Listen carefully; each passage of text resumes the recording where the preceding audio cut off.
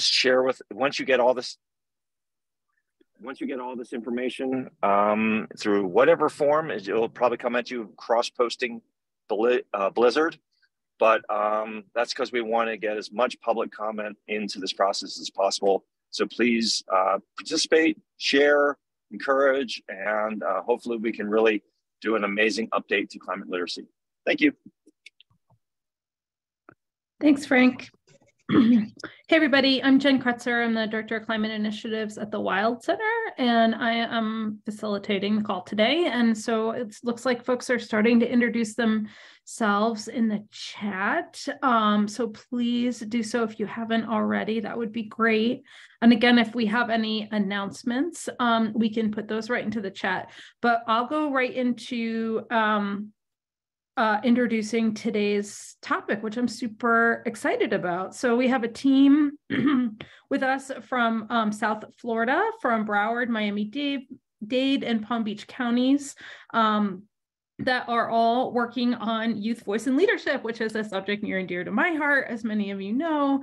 And they're going to be talking about the Broward Youth Climate Summit, the FAU Climate READY Program, and their regional, and Megan and Kim will be talking about their regional approach to understanding community vulnerabilities to climate change and their efforts to creating adaptation and mitigation strategies in that region of the country. So we have with us today Rachel Wellman, Lisa, sorry, I'm going to pronounce your name incorrectly, Melankovic, Megan Houston, and Kimberly Brown. And I'll just let you each maybe introduce yourselves when you start speaking. So please go ahead and take it away. Okay, thank you so much. Are you able to see my presentation okay? Yes, now you're in presenter mode. Great. Beautiful, beautiful. So thank you so much for this time and space together. We are here to represent sunny South Florida and provide you with another look at climate resilience education in our area. I'm Rachel Wellman. I represent Florida Atlantic University Pine Jog Environmental Education Center. And joining me today are these three amazing ladies involved in climate literacy, resilience, education, and action in South Florida. So a quick overview of what we wanted to do today was just a quick introduction of South Florida. We already had a little bit of an introduction on that, so I'll elaborate a little bit. And then we'll hear from each of the four of us, and then hopefully there will be some time for questions and open discussion.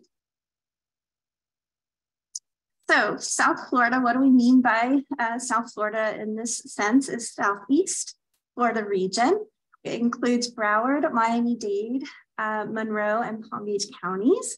We are a very heavily populated area with many environmental and climate-related vulnerabilities. You can actually see from this map along the coast, it's suburbs and metropolis area. It's actually on Wikipedia. It was called the satellite imagery of the Miami metropolitan area, which actually includes Palm Beach County all the way down to Monroe. So I thought that was interesting.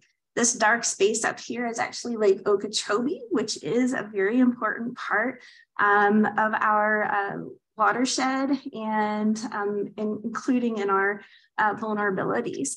This area here actually used to be all Everglades, considered the Florida Everglades, but much of it in the north in our county and Palm Beach County has now been transferred into agricultural land, which has, of course, added to some issues.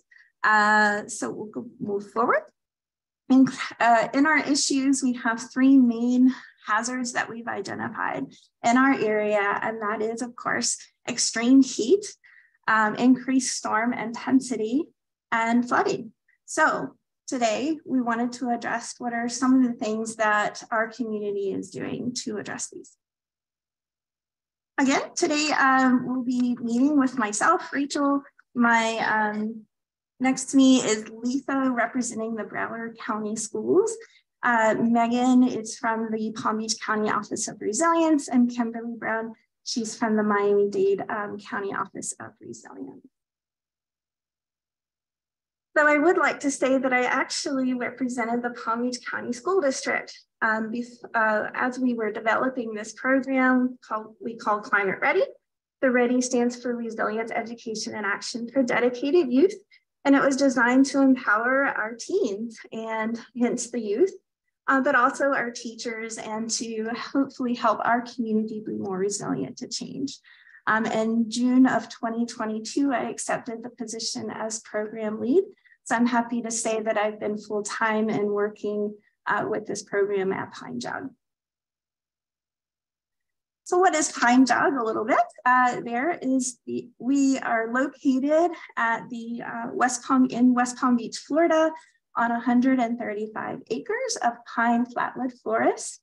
Since 1960, we've offered a wide range of programming opportunities for K through 12 students, educators, and the community with the mission of cultivating environmentally literate and engaged citizens. The purpose of Climate Ready is to help young people and teachers develop the knowledge, skills, and confidence to respond at the local level by becoming climate resilience leaders in their own communities. At its core, the program aims to prepare students and teachers to educate others about how both individually and together we can better prepare for the impacts of our changing climate, extreme weather, and other environmental challenges we face in South Florida. The program uses a local place-based approach to focus on 6 core communities within our county that are among the most vulnerable to extreme heat, stronger storms, and sea level rise, and other climate impacts. Its goal is to prepare participants in each of these communities to educate and involve younger students, teachers, and local residents in climate resilience efforts.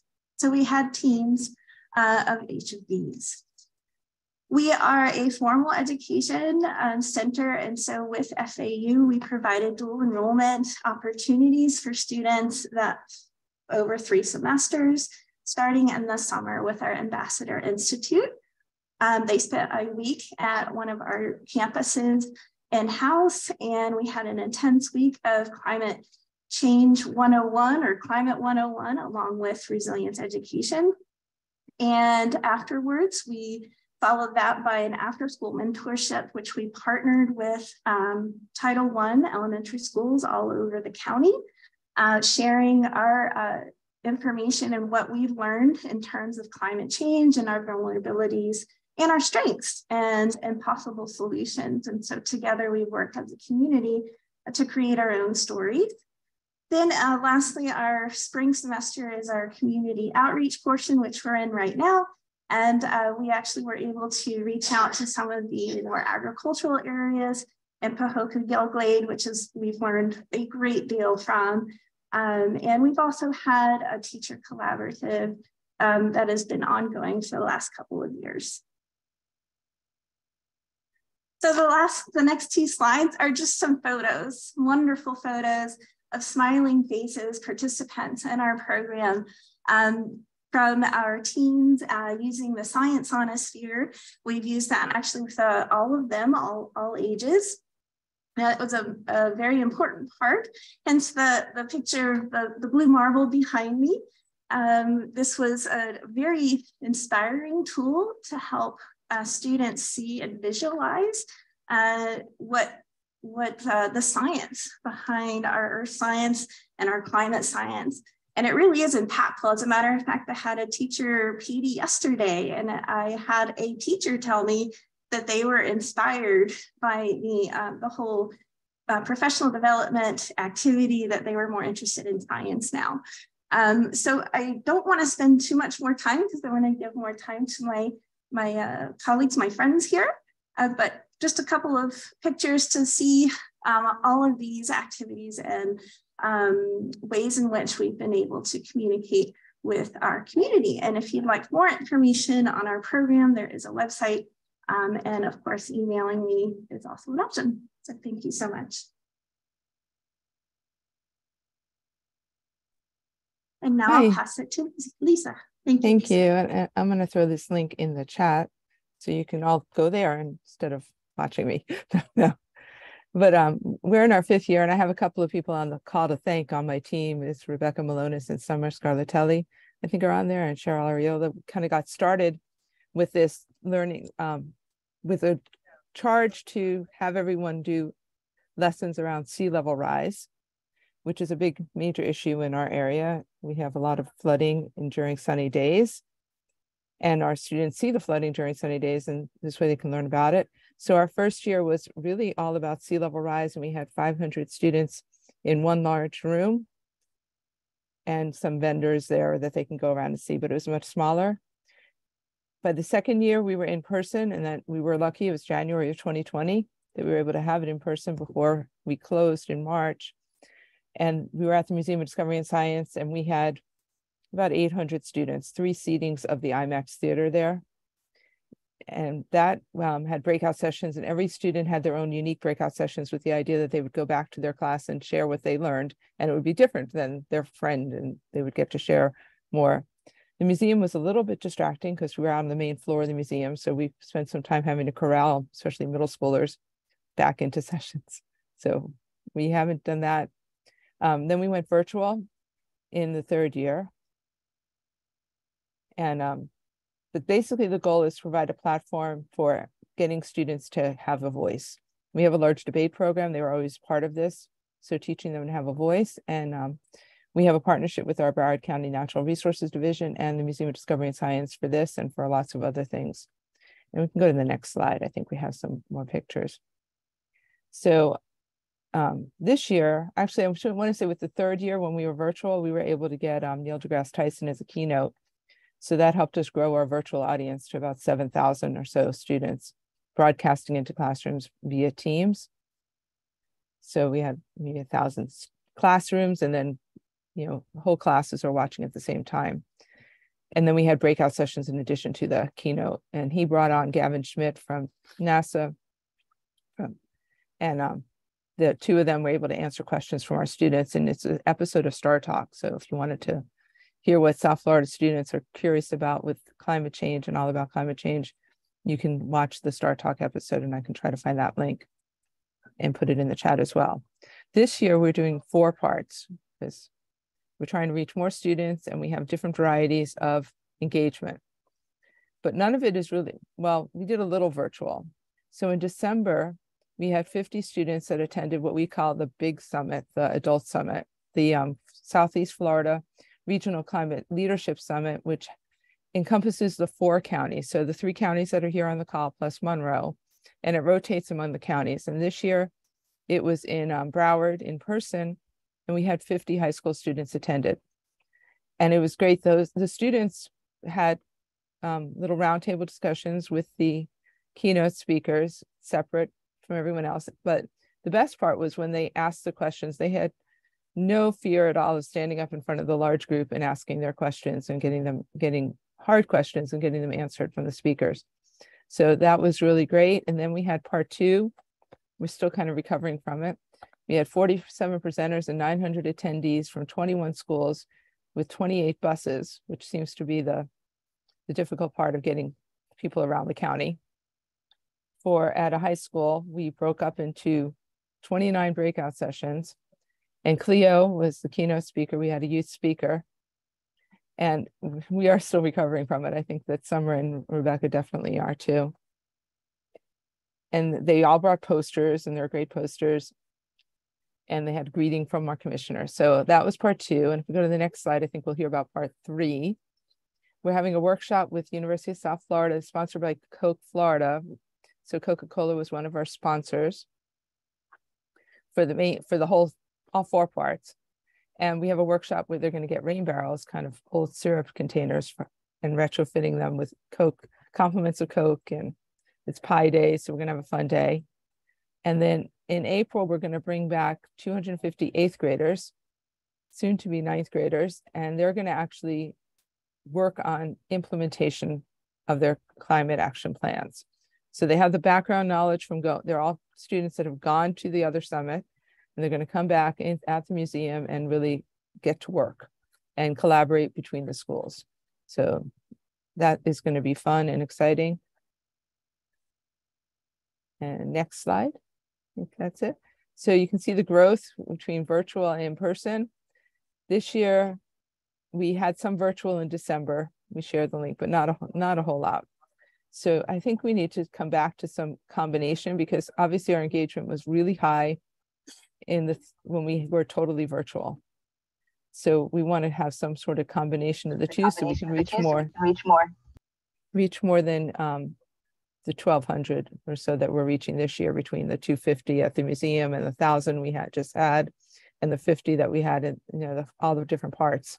And of course, we're going to reach like about 30 teachers at the teacher workshop in March, so that those teachers will reach their students and their students, next year, and hopefully continuously we'll be able to grow that program.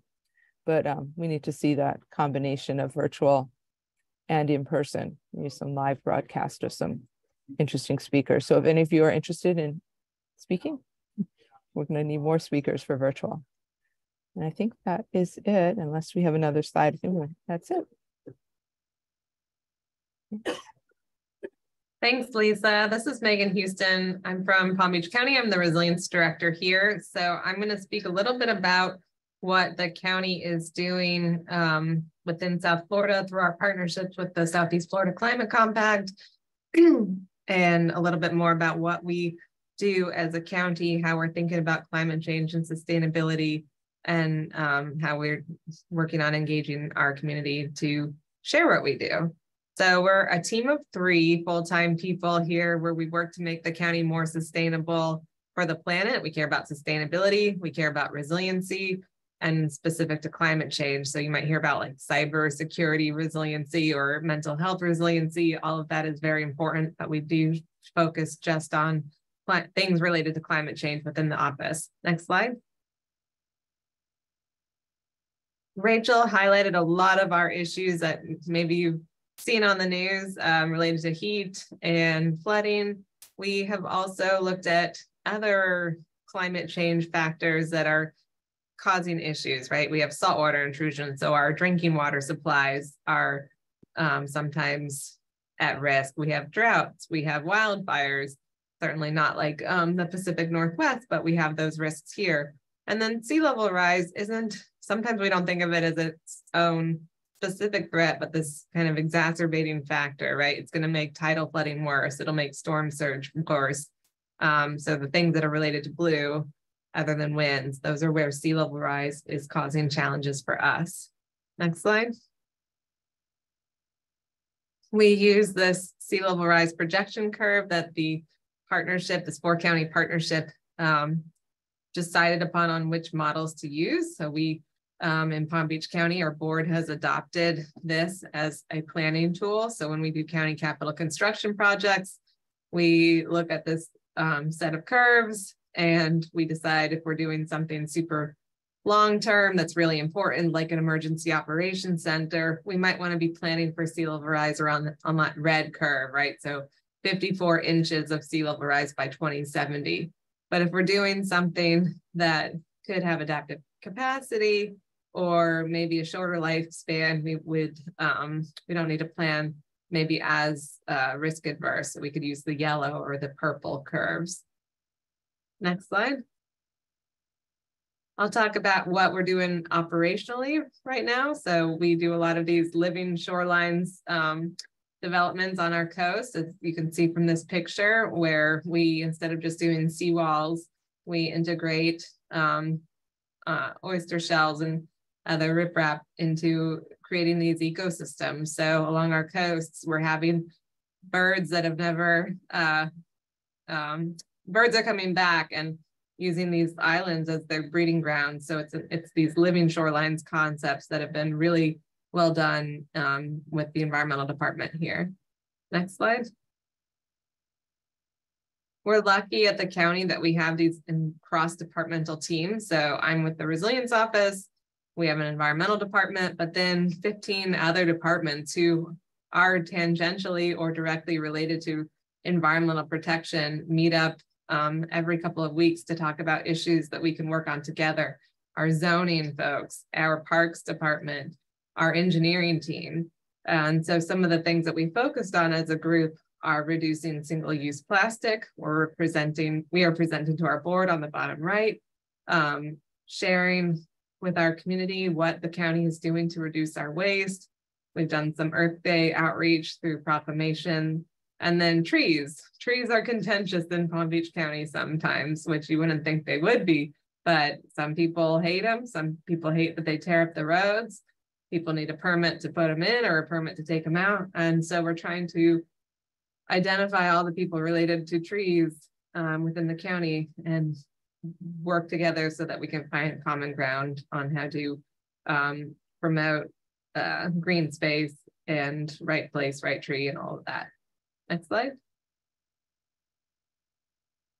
We focus on our energy efficiency here. We have a $30 million electric bill, so anything we can do to reduce that is good for Palm Beach County. So we've done HVAC swaps and lighting upgrades, as well as experimented with solar installations on-site and both off-site through community solar. Next slide. We work with our airports department. We've helped our airports update their sustainability management plan. Something simple that we're doing as a county that people really like are these bottle refill stations throughout the facilities. And we're also promoting electric vehicle permitting by removing barriers through our code amendments. Next slide. And more on the electric vehicles. This is becoming more of a hot topic as the market is changing. So we're doing a couple of pilot projects where we're installing infrastructure and experimenting with zero emission buses, meaning that they are electric buses. We're building that infrastructure and acquiring buses soon. Next slide. And then finally, related to the county, as we were thinking about our operations, we're including resiliency and sustainability planning into how we build things. Next slide. And I'm going to skip because I know I'm like short on time. So we've gotten awards for this as well. We're working on a resilience vulnerability assessment and climate action plan right now. That's where we have worked with Rachel and her awesome FAU Pine Jog students. We're trying to identify risks and use community input to figure out how to plan for that. Next slide. So the students helped come and facilitate community workshops. So it was really cool to have them as we're asking residents, non-technical experts, what is important to them? What should we try to protect?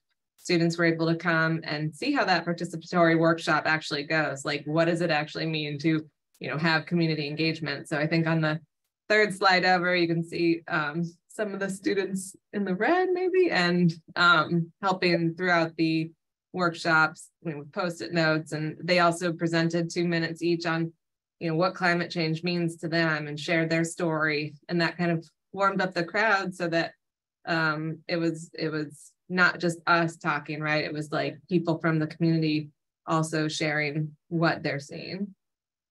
Next slide.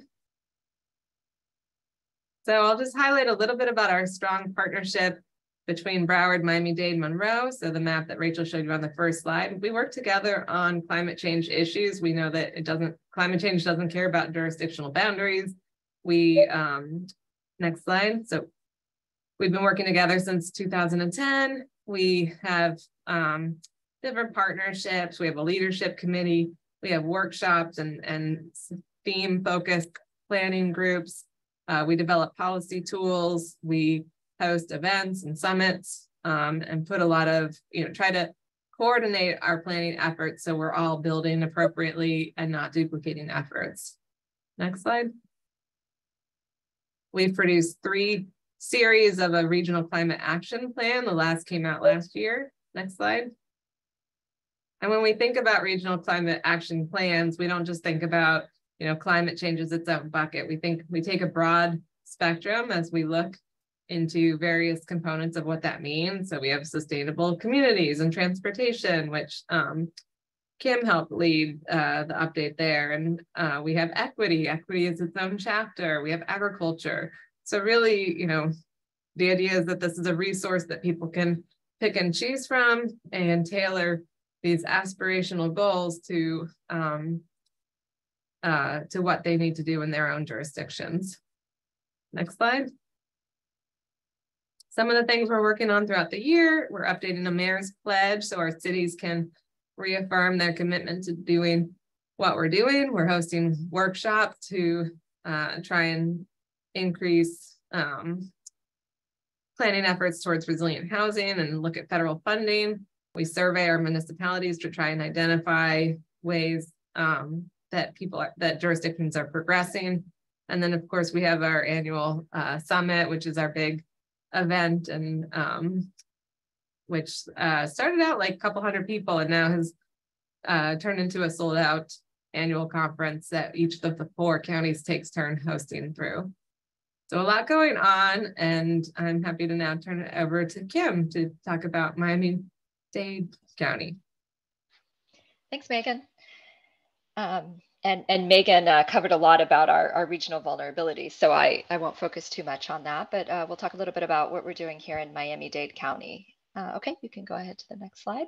Well, I'll just introduce myself as well. I'm Kimberly Brown, Director of Resilience Planning and Implementation at the county. Fortunately, unlike Palm Beach, we have a staff of over 20, so I would say we're a very well-resourced Office of Resilience there, fortunately for us. Okay, we can go to the next slide. And you know, we take a very broad view of resilience.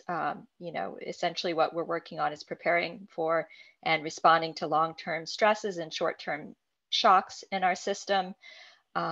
Particularly, you know, even going as far as addressing, you know, some of the chronic stresses like housing affordability, which is a major issue for us here in Miami-Dade County. We have many communities that are low and moderate income, but we also, beyond that, have many communities where individuals are cost burdened, spending, you know, a significant amount of their income on their housing, which makes them less able to adapt to and respond to climate related shocks and stresses. Okay, we can go on from there. As I mentioned, we're quite a large office and we have several sections.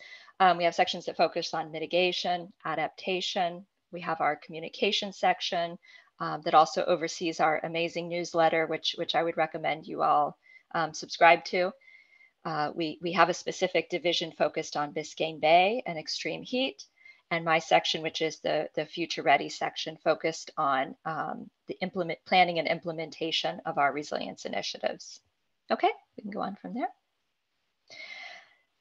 So I wanted to talk a little bit, we have a mayor in Miami-Dade County that's very passionate about climate action, which is one of the reasons we have such great resources in our Office of Resilience.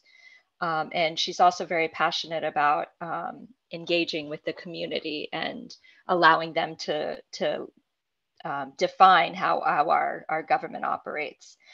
So she initiated the Thrive 305 action plan, which was our largest public engagement initiative in our government's history. It incorporated the feedback received from the community through surveys and workshops. I think we had over 26,000 responses to our survey. And what came of it was the blueprint for county government and how we should collaborate with our civic partners. And not surprisingly, community-driven resilience was identified as a major priority from that effort. Okay, we can go on. Oh, and also importantly is that it led to the creation of my position. So in Miami-Dade County, we have several connected strategies. We have our Resilient 305 strategy, which is a partnership between Miami-Dade County, City of Miami, Miami Beach, and the Miami Foundation, which is a community-based organization. And we work together to identify collaborative strategies to address climate change. And this provides the broad framework for our other more detailed strategies, such as our sea level rise strategy, our climate action strategy, and our extreme heat action plan. Okay, we can go on from there. And it really focuses on addressing resilience through these 3 avenues: places, people, and pathways. And as I mentioned, it gives the broad framework for our more detailed initiatives and really ensures that we keep the focus such as equity, that it pervades throughout all of our other initiatives. Okay, we can go on. So what we know in Miami-Dade County is that transportation and land use is the primary driver. It's the primary source of our greenhouse gas emissions in our community, followed by buildings and energy, then by water and waste. And so the county released its climate action strategy to try to address these sources. Okay, we can go on. And we have the established target of trying to reduce emissions by 50% from 2019 levels by 2030 and to reach net zero by 2050. And we can go on to the next slide and it will show how we're doing in that respect.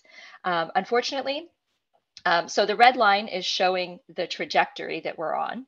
Without our climate action strategy implementation, as you can see, greenhouse gas emissions would be expected to continue to rise as they have done historically. With the climate action strategy, we can reduce it, but even with it, there's a gap there that needs to be met. And one of the challenges we face is that I think that we've been very proactive about addressing those sources that the county has direct control over, our own operations and stuff like that. But it's obviously more challenging. We need community-based reductions also to reach those goals. And that obviously becomes a bit more challenging, which is where, engagement and collaboration becomes so important. Okay, we can go on from there. So these are our 7 approaches to reach our goals. It includes benchmarking for buildings, energy benchmarking, reducing on-site energy generation, building ultra low energy buildings, reducing transportation related fuel consumption, expanding and protecting green and blue spaces, converting waste to energy, and reducing our waste and water use. Okay, next slide. So these are some examples of how we're collaborating and engaging both regionally and locally. Megan already did a great job of providing an overview of the Regional Climate Change Compact, so I won't dwell too much on that. We also have our Regional Clean Cities Coalition, which engages both public and private entities to work on the conversion primarily to electric vehicles within our area. Locally, we have our 305 Collaborative, which is an academic government research partnership. So we engage with our local academic institutions and non-governmental organizations on climate related issues. We have our 35 and the 305, which refers to a collaboration between the county and our 34 municipalities to plan to address climate change issues together. Most recently, we're all working on creating vulnerability assessments within our state to meet new requirements within our state law. So we're working together through our collaborative to make sure that our vulnerability assessments correspond. And importantly, we're also, I facilitate a youth engagement roundtable, which was an initiative created by our mayor to engage young people between 15 and 25 that are engaged on climate action within our community, to connect them with county government so that they can provide us with recommendations for how to enhance our climate policies, our climate related policies. Okay, next slide. Megan already touched on the sea level rise projections developed by the Regional Climate Change Compact. So we can go to the next slide. And obviously what we know is that we're one of the most, in Southeast Florida, we're one of the most vulnerable areas in the world to the impacts of sea level rise. It's estimated that by 2040, we'll have $4.2 billion in property value at risk due to daily tidal inundation. Okay, we can go to the next slide. And what we also know is that efforts pre-disaster adaptation efforts are have an excellent benefit cost ratio. For about every dollar we spend in pre-disaster hardening efforts, we would see about $4 in benefit versus, you know, a post-disaster strategy. So, and I've even heard that as much as 6. So it's incredibly beneficial to spend more money preparing our community for the impacts of disasters and climate change than to spend it on the back end after a disaster occurs. Okay, we can go to the next slide. So the county released its sea level rise strategy, which includes recommendations for adapting to sea level rise. There are 10 of them. Essentially, it talks about building higher, either building on fill or on pylons, expanding blueways and greenways, and building on high ground close to transit. It also emphasizes using localized adaptation planning. Here in Florida, we have something called adaptation action areas, which are recognized in our state law as geographically discrete areas where we can, that are vulnerable to the impacts of climate change, where we can direct our funding. So we use that as a tool to engage with the community on a more localized level to plan for resilience. And we've already taken steps to update our codes, such as updates to our county flood criteria, which sets the minimum height for fill material needed on a property and the height of seawalls to consider 2060 sea level rise scenarios. So we're also updating our codes to make sure that new development happening is going to be resilient into the future. Okay, we can go to the next slide. We've also updated our stormwater master planning effort to account for 2060 sea level rise projections and make sure that our infrastructure improvements that we're planning for there are taking us well into the future. Okay, we can go to the next slide. I'm going to pick it up here a bit. Okay, and we're trying to lead by example through our internal operations, which is obviously where we have the opportunity to make the greatest impact. Beginning in 2021, we had a mandate from our mayor to have at least 10% of our annual light fleet purchases to be battery electric, and that has to increase by an additional 10% each year thereafter, with the goal of converting our entire light fleet by 2030. We're also working to convert our heavy fleet. We had about 40 buses, electric buses in operation, and we just purchased another 75, which means about 10% now of our heavy fleet are low and no emission vehicles. Also, our county projects have to be designed with consideration of sea level rise over the design life of the project, or 50 years, whichever is greater. We have a sustainable buildings ordinance that requires our projects to be LEED Silver certified and include benchmarking, cool roofs, electric vehicle charging, life cycle cost analysis. And we're also working through our procurement process to make sure that even down to the pencils that we purchase are the most environmentally friendly option. And we're actually in the process of updating that to make it even more stringent.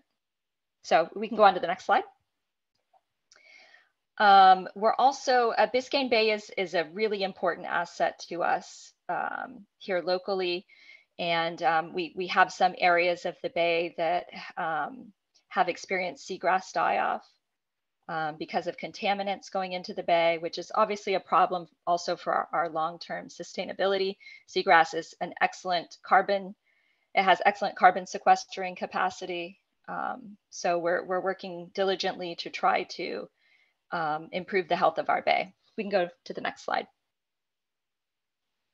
And, we do that through several different initiatives and most importantly, engaging the community through cleanups, education, such as our license plate initiative, and also through our regulations, such as our fertilizer ordinance. And we created a report card to help communicate to the community the health of the bay.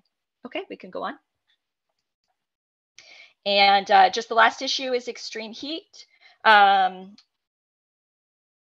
just say that in Miami-Dade County, it's likely by mid-century that we'll have over 88 days per year with a heat index of 105 degrees or greater. So our county designated the world's first chief heat officer.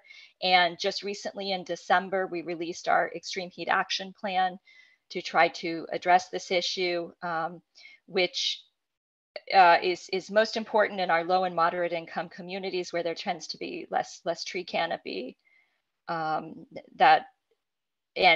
with outdoor workers that are more exposed to the impacts. Okay, we can go on from there. I think that's my last slide. Yep, we can go on from there. Yep, that's our first chief heat officer, Jane Gilbert. Okay, I think the last, yep. So I thank you very much for your time and for hosting me.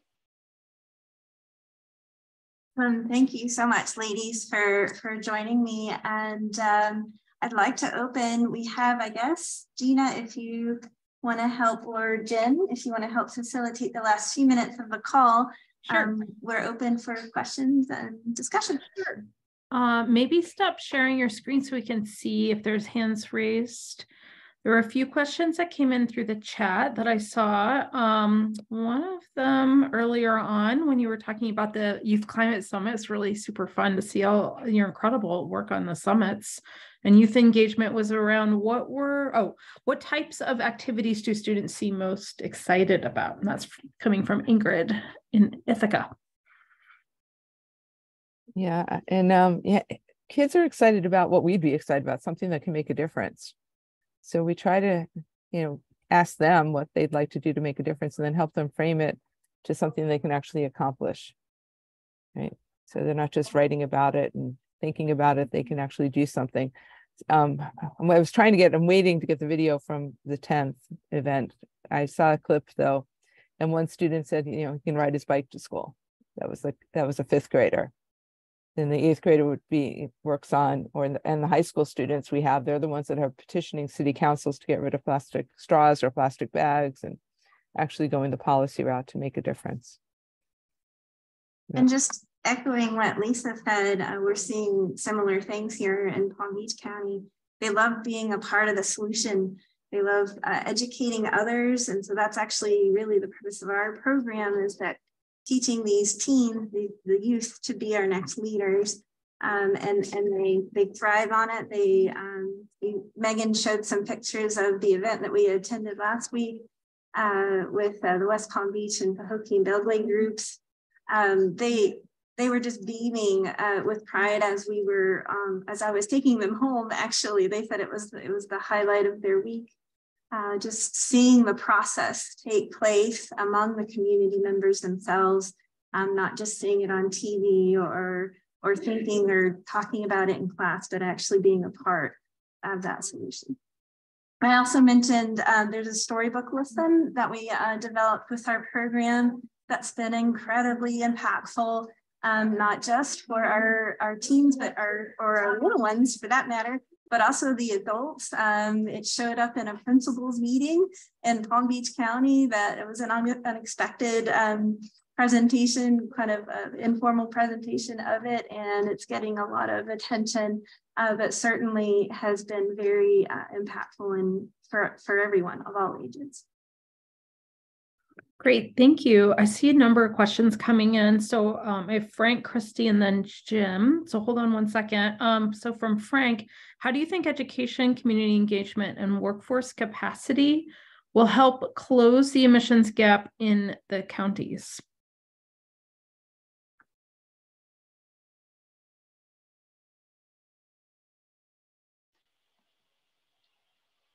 Well, I would just chime in that, as I mentioned in our greenhouse gas emissions trajectory, that, there's only so much we anticipate can be done from government action directly. I mean, there has to be action within the community, and to, make personal personal lifestyle changes and help move the needle.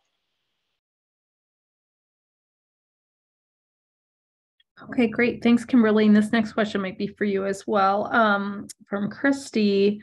And I also, this question resonated with me too, Christy. So liking the connections between the young adults, the 15 to 25-year-olds that you were mentioning in that youth engagement roundtables, and then county governments. And what are some of their recommendations that you've heard coming from young people around what the county should do? I think that's what the question is.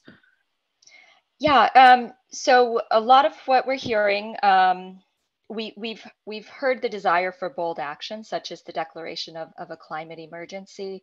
I will say they're probably most interested in that occurring at the federal level, where there are additional funding strings tied to that kind of declaration. But they've also pushed for it at the county level. I will say that even absent a formal declaration, our mayor recognizes that it's a climate emergency and is planning accordingly. The other things we've heard is a strong focus on making our transit system more user-friendly, so that we can get people out of their vehicles and onto transit, as well as a focus on the transition to electric vehicles. They're also incredibly focused on school curriculum, more climate-related curriculum in the schools, which the county doesn't directly influence, but we do have partnerships with Miami-Dade County Public Schools where we try to encourage that type of action.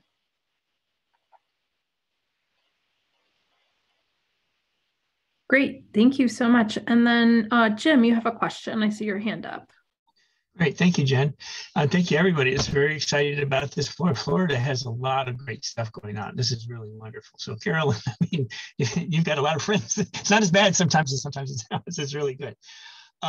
Question would be do you think that young people in your program would be interested, and would you have the capacity to encourage this, where the students I work with, the students I know in California, DC, Maryland, Virginia, love to talk with students who are taking action in other parts of the country, to learn from each other, to share with each other, to not feel that, it's just our part of the country that's doing this.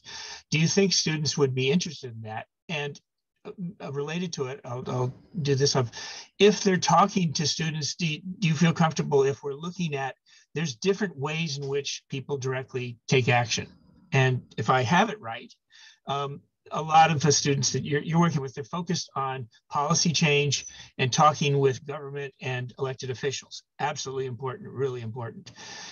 Would it be taking them too much to talk also about there are young people who take action by being climate educators themselves? They're in education. There are young people who actually are innovators in STEM. They literally are making change in not having climate change be so serious, right? To reduce that. There are young people who are specifically doing any or all the above, but very much paying attention to diversity, equity, and inclusion and social justice, seeing that we break the barrier that these subjects are restricted to white people, right? There's a lot of, historically, these are areas, if we have STEM people in that, you're talking white people, because people of color are kept out. And young people have the ability to say, well, we're going to do it our way, and we're going to do it diverse, and start to break it down. Anyway, would any of these, do you think, would be interested to your students to talk with other students? And we all learn from they all learn from each other. Thank you. I'd like to speak to that. I'm excited to hear from you regarding some kind of connection or collaboration. I will say in our summer institute, we did connect our students with leaders across globally with FXB, and there was another organization I can't think of, but we would love to connect. And in terms of them being educators, that is actually a big portion of our program, is that the teens do become educators. I witnessed one event one afternoon with our storybook lesson. What we do is we have them identify helpers in a climate resilience situation. And by the end of the lesson, one of the kids said, "Oh, I want to be an architect now. I want to help my community." And so it's been really impactful. Thank you so much, Jim, for sharing that information. And I'd love to connect with you. Yeah, same here. We have a program, especially in our middle schools, that was using global scholars, but is now doing a custom curriculum, and they're looking for other classrooms to talk to and work together on projects. And as the STEM supervisor, I'd love if they did STEM projects. We have a partnership with SciStarter, so we encourage them to do citizen science projects. And, you know, I see change, looking at collecting data to see when they see like things like the orchid in my house blooming a month earlier. But, you know, monitoring that data, recording data, and helping out scientists with data collection through SciStarter. Yeah, I just wanted to say in Miami-Dade County, we have Dream in Green.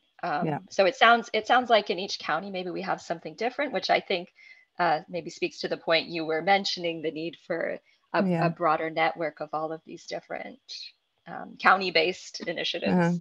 We have Dream in Green also works with us. They've been a sponsor of the summit for the past few years. And Clio as well works across counties. So great, thank you. Ginger, go ahead. Oh, I just wanted to remind folks that when you're talking to the kids that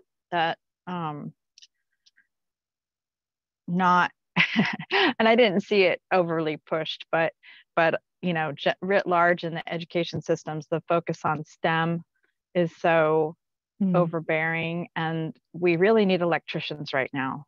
And that is not a STEM. I mean, it is, but it's not college bound. And we're not going to electrify without electricians. We need plumbers to develop new pump systems to keep your streets dry. And so not only are there jobs in STEM fields, but they're going to be jobs for skilled workforce kids. And the girls should be considering those degrees too, or those fields of study as well. It shouldn't all be men still.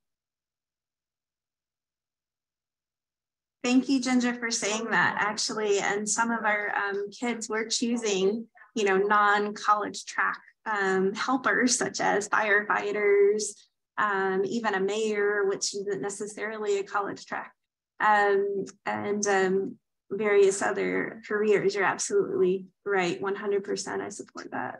Thank you.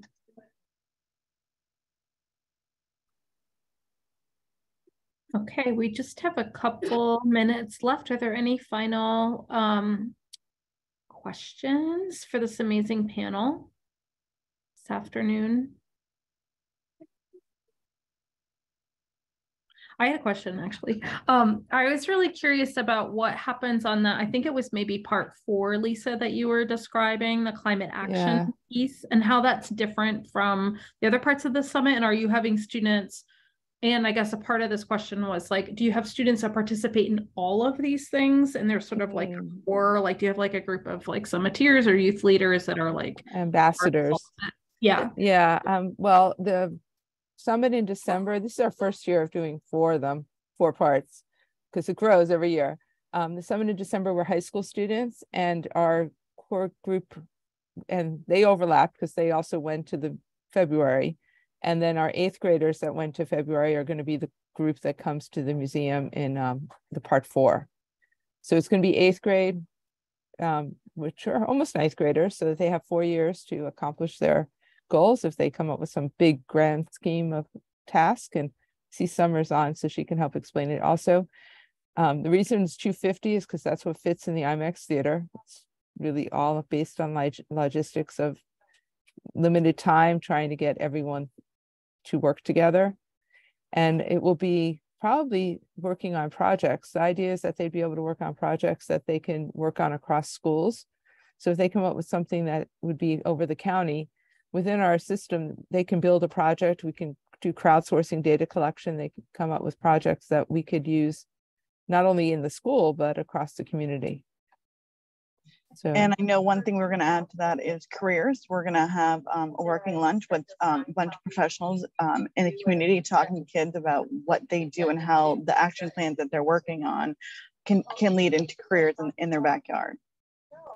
That's great. I'd love to talk to you all more, because we have our youth climate program at the Wild Center and also NOAA project grantee. So I'd love, or also think this scaffolding thing that you're talking about with like the 8th graders and the older kids, and like we have a lot of interest in elementary age summits right now. And so we're really thinking about this like sort of scaffolding approach. And I would love to talk more about this. So at some point, I'm going to reach out to you. I've been taking notes. Yeah, thank you. This was the first year we had 5th graders attending, and they were great. I don't think we had any 5th graders last year. We had 5th graders. Well, 5th graders virtually we had. Virtual, but the interest from the elementary teachers for us is huge. They really want, if they would let us, we would get 2nd and 3rd graders. We have to cap it because of numbers and busing, but the elementary teachers are very interested in bringing the students. Yeah, and we did virtual. We definitely had whole elementary schools tuning in, which was great. Yeah. That's really great. Well, I know we're at time, everybody, and but I would just like thank you so much. This was such a great presentation. I really appreciated the blend of both having the education and then the planning and resilience perspectives, and it just was really fantastic. So thank you to your whole team and great work. Yeah, thank you. Thank you especially to Rachel for putting this together. Thank you. Thank you, ladies, for joining me. And I'm so glad that we were able to share our perspective. Thank you. Thank you. Thank you all. Thanks, everybody. Work. Thank you. Have a great week. Thanks, Jen. Okay, take care. See you soon. Bye.